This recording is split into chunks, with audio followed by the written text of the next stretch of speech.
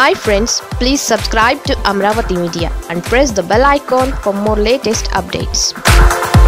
ఆ 21 పైనే జగన్ గురి తెరపైకి కొత్త ప్లాన్.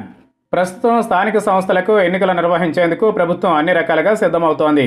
దీనిలో భాగంగానే ఇప్పటికే ఎన్నికల నిబంధనలను కూడా రాష్ట్ర ఎన్నికల కమిషన్ విడుదల చేసింది. ప్రభుత్వం కూడా అన్ని విధాలా ప్రిపేర్ అయింది. పేద మధ్యతరగతి నుంచి అన్ని వర్గాల ప్రజలను తన వైపు మళ్లించుకునేందుకు చేయాల్సిన అన్ని కార్యక్రమాలను చేసింది. సంక్షేమ పథకాలను విస్తృతంగా అమలు చేస్తోంది. ఫలితంగా స్థానిక ఎన్నికల్లోనూ సార్వత్రికాన్ని మించిన ఎన్నికల రిజల్ట్ వస్తుందని భావిస్తోంది. అలాగని ఇప్పటివరకు చేసింది సరిపోదని, కాబట్టి అందరూ అలర్ట్ అవ్వాలని జగన్ సూచిస్తున్నారు.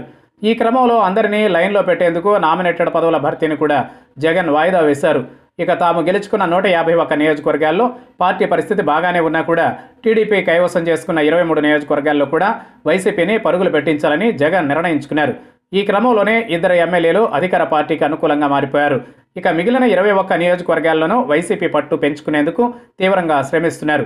దీనికి సంబంధించి ఆయా నియోజకవర్గాల్లో సమీక్షలు ఏర్పాటు చేస్తున్నారు. గత ఎన్నికల్లో ఎందుకు ఓడిపోయాం అనే విషయాన్ని చర్చిస్తున్నారు.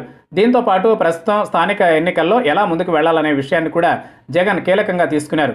మంత్రులనే ఏకంగా ఆయా నియోజకవర్గాలకు ఇద్దరేసి చొప్పున పంపుతున్నారు. నియోజకవర్గాల్లో పరిస్థితిని పరిశీలించడంతో పాటు నాయకులకు, ఇన్ఛార్జీలకు పార్టీ లైన్ను వివరిస్తున్నారు. విభేదాలను పక్కన పెట్టాలని, అసంతృప్తులను కూడా వదిలించుకుని పార్టీ కోసం పనిచేయాలని ఈ సందర్భంగా నాయకులకు మంత్రులు హితవు పలుకుతున్నారు. స్థానిక ఎన్నికల అనంతరం పార్టీ నామినేటెడ్ పదవుల నియామకాలు ఉంటాయని వారు హామీ ఇస్తున్నారు. ఈ 21 నియోజకవర్గాల్లో వైసీపీ నాయకత్వంపై అనుమానం ఉన్న నియోజకవర్గాలను కూడా ఇప్పటికే గుర్తించారు. ప్రకాశం జిల్లా అద్దంకి, పర్చూరు లాంటి చోట్ల నాయకత్వంపై జగన్కు ఇప్పటికే అనుమానాలు ఉన్నాయట.